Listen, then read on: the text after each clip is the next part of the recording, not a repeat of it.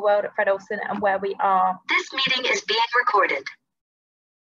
So we like to say that you can explore the world the Olsen way, which is our way to explore the world. And we do believe that we do this quite different from other cruise lines out there. So in recent years, we've seen a new era emerging in cruising. There is a trend for everything to get bigger and busier, and for a cruise to be seen as an alternative to a luxury large resort with a limitless flurry of activity. But this is not for us. We believe here at Fred Olsen there is another way to cruise, a way that is based on 5 generations of seafaring, where cabins are called cabins and ships simply look like ships, where the journey is just as important as the destination that we'll be visiting. In our world at Fred Olsen, we believe that smaller is better, and we believe in keeping the experience on board uncrowded, warm and civilised, treating passengers as guests like the family-run business that we are. It would be easy to follow the trends and go with the crowds, but we never will, because this is our way, the Olsen way to see the world. So I'm just going to run over 10 principles really that we believe set us apart from other cruise lines out there. So the first one is we are proud to sail our own course. So we're free to do things a different way, mainly because we are a family-run independent company. So that means we're not owned by a big American organisation, so we can go the world over. We can go and visit places like Cuba, where we know other cruise lines aren't able to visit because they are American owned. We can also visit places like the Falkland Islands and then down to Argentina as well. Of course, there are people out there that do prefer and enjoy busier and bigger ships, but this is not for everyone, and it's certainly not for us. We do prefer to do things our way, the Olsen way. We believe that smaller is better. So on board our ships, we have fewer guests. So the atmosphere on board our ships is always warm and civilised. Our smaller ships allow us to visit the more interesting places that the world has to offer. We believe that handcrafted, not mass-produced. So we pride ourselves on putting our all into the Fred Olsen cruising experience. Our itineraries are created from scratch every single year. Our service is genuinely personal, and each and every area of our ship is designed by hand. It's all about the people, all of it, everything. We believe that there are certain things that can only happen when people put genuine care and positivity into what they do. We believe that you can have all the equipment in the world, but in the end, it all comes down to the people.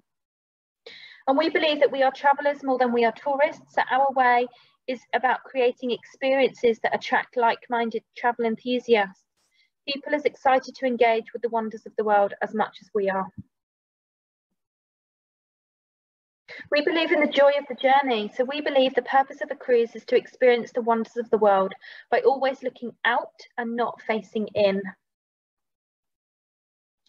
Maritime is certainly in our DNA. The Olsen family has been sailing for nearly 200 years, and we will never lose sight of our love for the sea. That's why we will always choose to sail ships that look like ships rather than hotels or holiday resorts. We travel respectfully. We have a great respect for the natural world and the diverse cultures and the places that we visit. We run smaller ships so we can travel lightly rather than overwhelm destinations, beauty spots, and also the people in the destinations that we choose to visit. We design everything with elegance, simplicity, and attention to detail. We choose linen, not cotton, leather, not plastic. Our focus is always on quality, and our ships are genuinely loved by us, with every detail closely considered and reviewed. And I det best to scalp in the best of company, in the Norwegian native tongue. Our guests and crew are like-minded. They're genuinely friendly, and we are very proud to say that as a result of this, we have more returning guests than any other cruise line. It's always increasing. I think now we're about 70% of our guests on board our ships have cruised with us at least once previously. So we're very, very grateful, particularly over the last 2 years or so, that a lot of our regular guests that may have had cruises cancelled in the past due to COVID have stuck with us and changed cruise to cruise to cruise. We were just looking at some stats the other day actually, and one gentleman had had a cruise booked and sadly it got cancelled and had to change to another one and another one 9 different times, but he stuck with us and he's due to travel in April finally. So it's great that we've got so many regular passengers and have stuck with us over the hard times. So I'm just going to talk to you about particularly the new ship. So during the pandemic, we were the only cruise line that was bold enough and brave enough to go out there and buy two new ships. So the first off is the Boletta, which is probably quite a key ship for you living in the southeast. It's going to be the ship that's going to be cruising out of Tilbury, Dover, and also Southampton. So Boletta's currently sailing the Norwegian coastline. She's got a whole group of people on board cruising up to see the Northern Lights. And actually last night, the images that were sent back from the ship were absolutely amazing. And everybody on the ship were watching the Northern Lights straight from the back decks and the top decks of the ship, which was fantastic. So Boletta, named after Fred Olsen's great-great-grandmother, she's now our new flagship. She carries 1,338 guests. And when you compare that to the likes of Balmoral, who carry roughly about 10 or 20 passengers, just less than Boletta. Now, although Boletta and Borealis are our new ships or newer ships, they're very spacious. And I think that's probably more important now than ever before. So our new ships, they've got more restaurants, more bars and lounges, bigger swimming pools, more jacuzzis. They've still got the ribs, the rigid inflatable boats, so that when we are in even more wonderful exotic places around the world, we can launch those rib boats into the water, whether you're down in Antarctic, up in the Arctic, or various other places around the world. We've still got our fitness centre. It's just on a bigger scale on the new ship, spa, hairdressers, library, shops, and so forth. And then Borealis, so Boletta and Borealis, very similar indeed. In fact, having been on both ships now, seeing that they've been refurbished and everything, very difficult actually to tell which ship you're on. Probably the only way to tell this is by the colour scheme of the carpets and the decor, almost identical ships. So Borealis is going to be sailing out of Liverpool, and that's going to be her home port, and she'll be setting sail in just a few days' time, also going up to Norway to see the Northern Lights at this time of year. So 1,360 passengers on board Borealis. So what's new on these new ships? Well, to give you an idea, so these two ships used to belong to a different cruise line called Holland America. And when we purchased these ships, they were quite dark ships. So we've lightened everything. We've reupholstered everything from the curtains, the lighting, the USB charging ports in the cabins, you name it, we've ripped it out and put new stuff in. So if you've certainly been on a Fred Olsen ship before, you're going to set sail on these ones and know exactly that you are on a Fred Olsen ship. So we've added things, as you probably would expect, with our market being the British market, tea and coffee making facilities in the cabins, everything. We've made them very much Fred Olsen ships and put our stamp on them. Probably one of the biggest areas of change on the ships, if you've cruised with us before, the Atlantis Spa is a much larger area on the new ships. So we've really got a thermal suite with heated lounges, as you can see in the picture, saunas, steam rooms, hydrotherapy pools, and many more treatment rooms on offer. So that's a real plus for us. And there's great sea views. You can sit in the whirlpools up on that deck and really still not miss everything that you're sailing by, particularly if you're in places very scenic like Norway. Colours and tastes. This is one of our new specialty restaurants, and it's focusing on Asian fusion food. So things like grilled meats, seafood, sushi, classic Chinese and Thai favourites. Now, I probably made the mistake of going in this restaurant on the last night of the cruise. And I say mistake because it was absolutely amazing food, and I wish I had more nights on board to have gone back and experienced this restaurant again and again. Now, being a specialty restaurant, there is a charge, and it's a very small charge at the moment. It's an introductory offer of £5 per person, and that has become extremely popular. I'm sure that won't stay £5 for long. So if you are sailing with us soon, I would recommend going in and tasting the food in the Colours and Taste restaurant, because it's absolutely magnificent. As you can see here, it's all nicely decorated. So that's one of our speciality restaurants. We have another, it's called Vasco, which is up on the top deck. And this is a fresh and modern take on Indian food. So we do have many Thai and also Indian chefs on board our ship, and they make some of the most amazing curries. Although it's a specialty restaurant, there is no additional charge to eat in Vasco, but we do recommend booking because it's not a huge restaurant. So we obviously do take bookings to go in there of an evening. And with these specialty restaurants, they are open every single night of the cruise.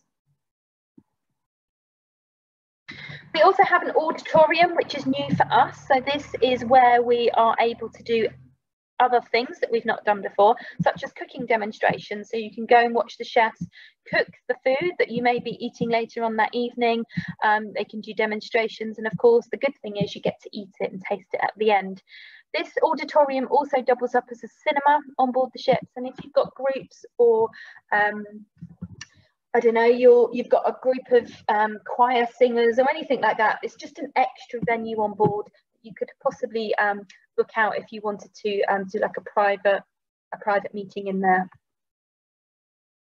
Not forgetting, of course, that we still do have two other ships. We, of course, have Balmoral. She's going to be returning to the ocean very soon, actually, in May. So she's going to be setting sail from Southampton, from Portsmouth, from Dover, and also Newcastle and Rosyth from May to the end of 2022. So we can't wait to get her back into the water. So just to give you an idea on capacity, 1,325, so very, very similar numbers to our two new ships. And of course, not forgetting our baby, Braemar. She is very much staying with the Fred Olsen fleet. We're just not quite ready to bring her back into the water yet. Being the baby, she carries just over 900 passengers. We are now hoping to bring her back into the water of April 2023. The reason for her delay is because we wanted, of course, to bring her back as sooner, but the climate is still quite volatile at the moment with destinations and COVID. And even though when we bring Balmoral back in May, our ship capacity is greater with 3 ships than we were pre-pandemic with 4 ships. So we're just going to wait that a little bit longer, wait for the market to fully pick up, and then Braemar will be back to do Mediterranean cruising and then back in for the fly cruising season of the winter of 23-24. So she's still very much ours. She's just up in Scotland still, up with Balmoral up in the Babcock docks at the moment. So let's have a quick look at the Olsen world and the Olsen way and where we can take you. So very much being an independent company, we can take you the world over. There are some new and exciting destinations that we can take you to in 2023 and 2024 and beyond. And one of those new destinations, I will talk a little bit more in just a moment, but it's going to be Antarctica, that we've never been to before. And we are very proud winners of the Cruise Critic Awards for the best cruise line, for best itineraries. So every time we plan new itineraries, and the new ones will be coming out in not that far away now, actually, that we've won that for 5 consecutive years. So we know we're doing things right in the fact that we've won that award and that we have so many loyal passengers that keep coming back to Fred Olsen time and time again. So we do set sail from more regional UK departure ports than any other cruise line. Tilbury, Dover, Portsmouth, Southampton, probably key for us in the south. Then we have Liverpool, Newcastle and Rosyth and Belfast as well. So I'm just quickly going to talk to you about the cruise sale that we have at the moment. So January is traditionally a very, very busy time for people booking holidays pre-pandemic. Post-pandemic, I think with the news of lateral flows being dropped and things like that, we've certainly seen sales go through the roof for January, and I'm sure Baldwin's have too. So we've decided to extend our cruise sale. It was on until the 1st of Feb. We've extended that through to the 1st of March, and we're actually expecting February to actually beat January with bookings. So it's incredible at the moment. I think where people haven't had a holiday for a couple of years, everyone's just going crazy now and booking. So our cruise sale is on. Prices start at $699, and we have the offer of free drinks and tips. and this is based on if you're booking a 2022 or 2023 cruise of 18 nights or less. So again, we've got worldwide destinations or simply short scenic breaks to choose from. We also have a lot of cruises that have got either no single supplements or reduced supplements in that cruise sale. A few of them take setting sail from Dover, Southampton and Portsmouth as well. So some great offers if you are a solo guest. You can stay in a twin cabin for sole occupancy, either no extra charge or maybe a small supplement. And Baldwins do have a list of those cruises. So if you do need to get in touch and want to know exactly which ones they are, speak to your travel agent at Baldwins and they'll be able to help. We've also got the enjoyment promise that's still in place, which means that if you've never cruised with Fred or you've cruised 100 times with us before, if you step on board and maybe you're not enjoying yourself for whatever reason, let us know within the first 48 hours of setting foot on the ship, and we will fly you home from the first opportunity and give you a full refund. So it's almost like a safety net. So if you've never cruised with Fred Olsen before, or maybe you haven't yet been on our new ships and you're not quite sure what it's going to be like, or you've not cruised post-COVID, book a cruise, and then if you really aren't enjoying it, you've got that safety net that you can go home within 48 hours and we will give you a full refund. So it's kind of safety net. We also have our plain sailing guarantee and our travel ready service. So this is very new. I'm just going to close this blind a second. I've got the sun shining through the window, which seems a shame to block it out, but I can't see. So our new travel ready service. I was talking to a travel agent the other day and he said, I think the biggest problem that people have now for booking a holiday is having to do all the paperwork. It's not necessarily the testing or the fear of COVID. It's the paperwork that goes with it. And he actually said to me, it's all the faff involved. So if we can take the faff out of that, such as all your paperwork, whether that's your NHS COVID passport, your lateral flow testing, your locator forms, anything like that, for a fee of just £29 per person, we will do all of that for you. All we'd need is your NHS number and your name. And we will be able to download all those forms that you need. We will fill out the locator forms, whether it's a form coming back into the UK or a form to enter the destination that you are visiting. We will do all of that for you at a fee of £29 per person. Should any of that change where you're actually on board our ships, if you you need a new test or you need to fill out a new piece of paperwork and you're on board and these restrictions change where you're visiting, of course, we'll do all that for you as well. So it's a really, really good thing, actually. And like I said, it just takes that stress and hassle away from you doing it. So if you do need us to do it, let us know and we can get in touch 3 weeks prior to departure and you can sign up for that. So at the moment, it's £29 per person. Should that change, if you need extra LFTs or any extra PCR testing, then the price may go up, but it starts at £29 and we wouldn't be able to tell you what it is until 3 weeks prior to departure, but it's great to know that that service is there for you. So what is required per cruise? I'm just going to touch on this because some of you probably haven't cruised for a little while, but everybody needs to have vaccinations to sail with us, and that includes the booster. From the 1st of April, we are changing our child policy.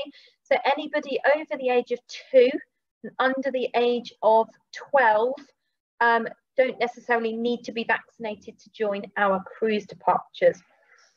Everybody on board, we still ask them to wear face masks when walking around the ship, but of course when they're sat down in the bars and the restaurants and theatres and things, you don't have to wear their face mask, it's just walking around the ship. And we are still asking people to be socially distance aware and remaining in social bubbles so that if there were any outbreaks on board our ships, that we can control it and contain it as quickly and easily as possible. And of course, the buffets, they're still being served by our crew rather than self-service. Trace safe bands, we ask everybody on board and we provide them at check-in, is a trace safe band. So should anybody test positive for COVID on board a ship, then we will be able to identify who that individual has had close contact with through their trace safe bands. and we can do all PCR testing and LFT testing on board as well. Shore excursions, you can go ashore independently in every port that we're operating in at the moment, which is great news. So you don't have to just be on a tour, you can wander off and do your own thing. And of course, everybody joining our ship has to have a negative lateral flow taken at the port. And then if you are staying with us for a lot longer cruise, we'll also be testing you during that cruise. Just like we do with our crew, we're testing them twice a week at the moment. So for Boardwinds, we've got some special offers that are exclusive to Boardwinds. Some great cruises where we are giving you an extra onboard spending credit. So we've got a couple of these departures where it's exclusive to Boardwinds that they can get an extra onboard spend. So for example, this one heading down to the French Riviera and Monaco Grand Prix will give you an extra £100 per person onboard spending offer if you book with Boardwinds. We also have this one to visit Norway, the Norwegian fjords. It's departing from Dover, and it's also going to be visiting the home of the Olsen. So you can go and see the Fred Olsen family home and have a tour around their gardens and seeing all their artifacts from the historic ships that they used to have. So it's a great cruise to Norway if you've never been. It does take in Flom and Oslo as well, great places in Norway. And that one comes with an extra £60 per person on board spend. This one is setting off from Dover as well. This one's doing the French rivers and Bordeaux. And this one also has £100 extra per person on board spend if you book with Boardwinds, going out in October. So this is Balmoral. And this one is recently actually changed. It was originally departing from Portsmouth and we've changed it over to setting sail from Dover. Northern Lights this winter have been absolutely incredible. So much so there've been some great sightings up in Scotland as well, but this is a great place to go up and see the Northern Lights from Dover in November, also on board Balmoral, and we'd also give you £100 on board spending credit. If you want to head towards the sunshine, we of course will be setting sail on Boletta, our flagship from Tilbury later this year. And this is a departure going out in November with £85 per person on board spending credit down to the Mediterranean, highlights being Malta and of course Sardinia. So they're just a few of the cruises where we've got extra onboard spending credit if you book with Boardwinds. Some other cruises, I will tell you what's happening with regards to trends at the moment. I think where people haven't had a holiday for a couple of years, they've got a bit more money to spend.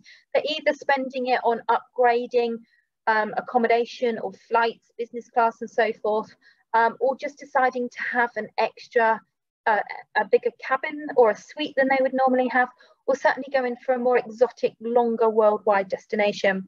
So we've got our South America cruise heading down to the Arctic. So the very first time we're going to be going to the Arctic, and this is a anti-clockwise direction around South America.